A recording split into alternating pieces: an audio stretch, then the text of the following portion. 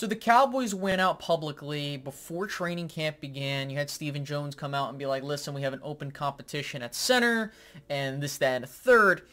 And I understand why. You go back and look at that 49ers playoff game, in fact, all of 2021, and you can see that the weakest link on that offensive line was Tyler Biadasz, in my personal opinion. There were moments where he did very well, but other moments where he needs to step up. And I'm going to just be honest here, the Cowboys can definitely get someone better than Tyler Biadasz. Now, on their roster, they have an individual by the name of Matt Farniok, who has been talked a lot in training camp, preseason, and even in the last game of the regular season in 2021 versus Philadelphia. He saw some snaps, and it really went to show that you have a guy that can definitely help bring you power to your offensive line. So that's what we're going to talk about and kind of what I'm feeling about this center position, because this is going to be the most important part of this offensive line. I understand that we talked about all the other position groups. The left guard's important. Your right tackle's important. But if your center, the brains of the operation, isn't good, your offensive line isn't going to be good. Or maybe not as good as you think it will be. So before we get started with today's video, if you could do me a favor, like the video. It doesn't take too long to do whatsoever, and it's greatly appreciated. Next, subscribe if you are new. The main reason I'm asking you to subscribe is about 55-57% of you guys watching aren't subscribed. So if you don't want to miss out on more content and you keep coming back, please make sure to subscribe and hit that notification bell. Now, with that out of the way, I need to first start off with Tyler Biadasz. Now, what is really the biggest deal with Tyler Biadasz, and why am I not really a big proponent of him remaining the starter? Well, it's not like the guy is, like, trash. I want to make that emphatically clear. The problem is you can do better. The biggest issue I had with Tyler, like I mentioned, is that he does not showcase the ability to exert himself on a defense when it comes to getting to that second level, number one, but number two, just being able to handle the guy in front of him. Hence why you had Connor Williams getting a lot of penalties last year. I went back, watched some of the games, and there were moments where, you know, Connor Williams is literally trying to hold the guy that Tyler Biadasz couldn't get, and that resulted in a holding penalty. And that's really bad. And then on top of that, you had your right guard calling pass protections as opposed to your center. And you might be saying, oh, space, that's not that big of a deal. Well, it is, because your center is supposed to be the conductor of your offensive line, right?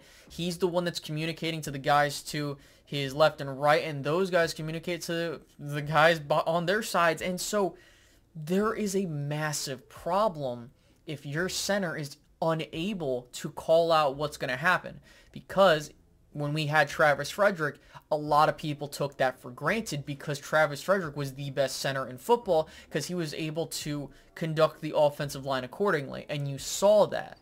Yes, you know, I understand that the Cowboys have had moments where even with Travis Frederick, like, it didn't look good, but that was more so an ability issue rather than it being like an actual, like, you have everybody on there but something's wrong type of thing.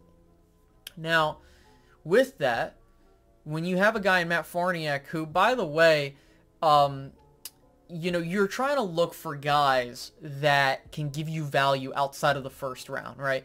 It's one thing to draft a guy in the first round, but it's another thing if you can draft offensive linemen or get undrafted free agents that can produce at a nice level, so then you're not giving away high draft capital unless that's the best player on the board. I'm a huge proponent of that. So when you look at how the Cowboys have constructed their offensive line, you have 3 first-round picks on it, you have a 4th-round pick, and then you have an undrafted free agent, and Terrence Steele. So the reason why that's a big deal is because I'm not expecting every single individual to be a Zach Martin, an all-pro, a Pro Bowl. I'm just asking for you to do your job. Tyler Biadasz has had multiple times where I'm like, dude, you got to do better. As for Matt Farniok, he's been showing in these preseason games, even with some of the starters in on the opposing defense, he looks really damn good. You know, there are moments where he's aware of what exactly is going on, and like he's able to put smart blocks, overpower the dude in front of him, and that is really what's key. Now, if I'm being completely honest with you, I really want to see in the final preseason game the starters and Matt Farniok taking first team reps, because you know what you're getting with Tyler Biadasz. I think he's already peaked as a player, but with Matt Farniok, he hasn't gotten a lot of playing time. Now, I'm not asking for the dude to be the next Travis Frederick. I'm just asking, hey, can you at least do things better than Tyler Biadasz? Which, if the Cowboys can get average to above average center play, I think their offensive line is really set. And let's say that Matt Farniok ends up being a solid starter for you. You could end up, hey, we got our starting center now. And that's really the biggest thing, is you want to try and find your main guys and stick with them. Because cohesion's a huge thing. And that's why you're trying to figure out who your starter is. Because if you don't figure out who your starter is in week 1, you don't want to be in a situation where it's like, okay, well, like, you know how we were having that conversation with Connor Williams last year? Oh, Connor Williams, he's so penalized, or he keeps getting held, you know, or all this other crap. You place another guy in there that isn't ready, and now you're playing musical chairs. You don't want to have that happen again. So if the Cowboys are truly doing their due diligence, they take a look at the film, and they say to themselves, you know what? I personally think that we got ourselves a nice little center here in Matt Farniok that can get the job done, and on the cheap too. That's number 1. But number 2, we got a guy that's going to be cohesive with this unit, and we're not going to have any problems. Because I want you to go back and look at the film. I understand that it's 2 preseason games, and I'm not overreacting to that. But it's very apparent that when you had Tyler Biadasz in at center, that offensive line was not really doing its thing. You know, take the penalties out of it, that offensive line wasn't as effective in running the ball. You go into the next preseason game a lot better. And Matt Farniok took considerable amount of snaps in that game.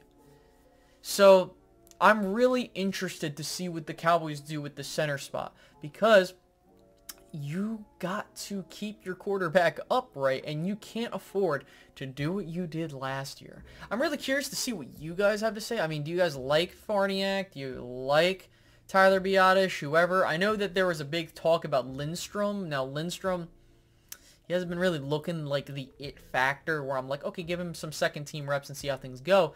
But I am at least not as worried that, God forbid, we have an issue at center where it's like the guy goes down. Like, you have a guy at least that can do the job. Like, I'm not trying to sit here and say that Tyler Biadasz is like shit. What I'm saying is that's why my biggest thing was when we were in draft season, I was like, I wanted Linderbaum before the whole situation with him where he's getting injured and stuff like that, which you can't predict. The reason why I wanted a center was because of the reason why I talked about with Tyler Biadasz. So let's see if we got something. I mean, I don't know, but I'm really curious to hear what you guys got to say. Now, before we leave, thank you so much for reaching the end of this video. You're a real MVP for that. Make sure to leave a like, subscribe if you're new, and hit the notification bell on the way out. If you want to check some of my content currently, by all means, wait till the end screen, and you'll see some of the latest videos and the playlist so you can catch up. And yeah, that pretty much sums it up, guys. I will catch you guys later. Have a great rest of your day.